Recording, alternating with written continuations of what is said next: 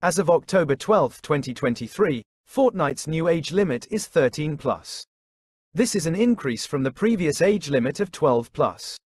The change was made in response to concerns about the game's impact on younger players. Epic Games, the developer of Fortnite, has said that the new age limit is intended to ensure that players are of a suitable age to experience the game.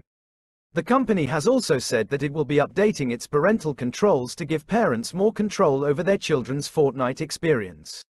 The new age limit has been welcomed by some parents and experts, who believe that it is a necessary step to protect younger players from the game's potential negative effects. However, other parents and experts have criticized the change, arguing that it is unfair to older children who enjoy the game and that it will not be effective in preventing younger children from playing the game. It is still too early to say what the long-term impact of the new age limit will be.